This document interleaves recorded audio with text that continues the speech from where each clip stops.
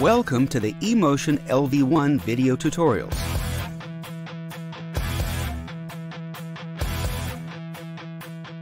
The last lesson was an introduction to the system inventory page, where the network is set up and devices are assigned.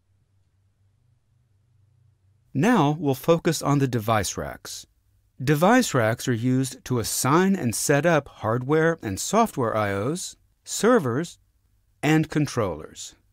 Racks A and B assign hardware and software I/O devices to the mixer. Any I/O device on this SoundGrid network can be assigned. A rack consists of 8 slots, each of which can hold one I/O device. Racks A and B are identical. A rack slot number determines the device's place in the patch window. The sequence is not important, although some engineers like to put FOH I/Os in one rack and monitor I/Os in the other. The small arrow opens the Devices drop-down menu. Choose among 3 types of devices. Network devices are the I/Os on the SoundGrid network. Local devices are the available drivers on the host computer. Offline devices are used to create mixer sessions when hardware I/Os and a server are not available. Select an I/O device. Available devices are black. There are several status indicators and buttons on the icon itself and just below it. The color of the text tells you the device's network status: master, slave, or not available. The master device can sync to a digital source, or to word clock, or to its own internal clock.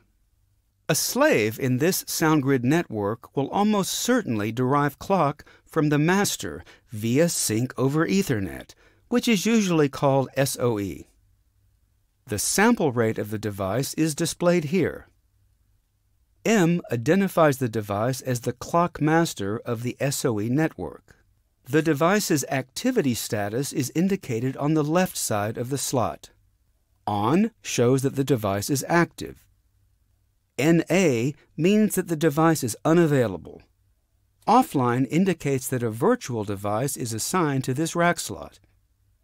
Click the Gear button to access the device's control panel to adjust preamps, configure channels, and control clock. The ID button activates lights on the front panel of the SoundGrid hardware device that's represented by this icon. FW displays the status of the device's firmware. Gray. The firmware is compatible with the installed mixer software. Blue. The firmware is compatible, but a newer version exists. Update as soon as possible. Red. The firmware is not compatible or is out of date. Try power cycling the hardware device. If the device is unassigned, then its name will appear red in the device assignment menu. Select the device and the firmware updater will open. Click Update. When update is finished, power cycle the hardware device. Once an I/O device has been assigned to a rack slot, additional menu items are available. Set Master designates the device as the SOE network clock master. Other devices become clock slaves. You can assign any I/O device that has a MIDI port to the SoundGrid MIDI driver. The I/O then can serve as a port for other MIDI devices. Remove releases the device from the local host.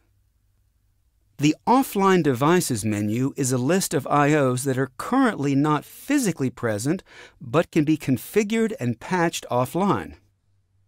When the I/Os and server are connected and powered up, the session is fully functional.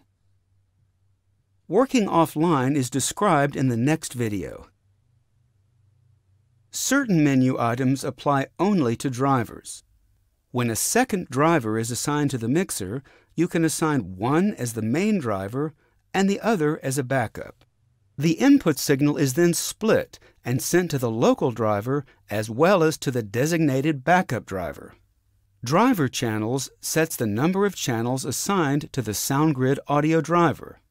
To keep buffering to a minimum, don't assign more driver channels than you need for the current session. The driver network buffer helps the OS send synchronized information through the network port between the ASIO core audio drivers and the IOs. When lots of channels are going in and out of the driver to several destinations, you may need to increase the value of the driver network buffer. This reduces the chance of drops or artifacts, or of overloading the network port driver. In this video, we examined the I/O device racks, and we learned how to assign IOs, set clock master, and troubleshoot devices. In the next lesson, we'll cover the other racks and talk about working offline. Thanks for watching this eMotion LV1 video tutorial. See you next time.